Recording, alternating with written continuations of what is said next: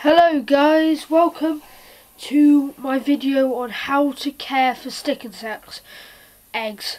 As always, this is Love Geckos here, and if you enjoy this video, please subscribe, like and share this video. So let's get straight into it. So straight away, first of all you have to think, what species do you want? Here's extrastoma tirutum, otherwise known as giant prickly stick insect. These guys can get pretty large. I mean, like that big.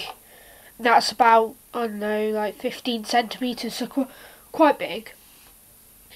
And but so you have to always have the big tank ready for them before they hatch, even.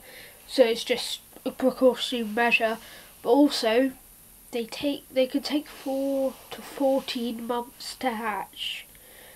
4 to 14 months. But anyway, let's get straight into the thing. So what I've got here is an old faunarium, just a small faunarium. This one I had from some spiders. There'll be a video about my false widow spider soon. But anyway, so first of all, get something either like potting soil or, like I have, kitchen roll to put on the bottom here, like that. Then when they're about to hatch, I've got 5 that may hatch any day soon. The rest may be hatching mid this year. So I've got eucalyptus leaves, which are from my garden. They are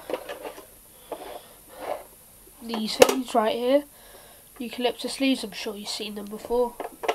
And the stick insect eggs are in there, obviously. And also an important thing that you need to know is you have to spray the thing with water every 2 days at least. Here I've got a glass of water. This is just a glass of water. Leave it overnight, and it doesn't have any chlorine in it. But yeah, it's quite simple really. But after that, as soon as you can, move them into a slightly bigger tank. I've got a like 21 litre, I believe it is, which I'll show in a future video. I think I have. No, I haven't. But yeah, so in a future video I'll show you that, like when they hatch probably. But soon actually I'm going to be doing a video where I get out Zig Echo. But anyway, yeah, that's how you care for stick insect eggs. Real easy, real simple. So just old faunarium, kitchen roll. All you need is like one of these or a plastic tub with holes in it. Kitchen roll, leaves. You can use bramble leaves. I use eucalyptus because I have it and it replicates their natural diet, which is I like.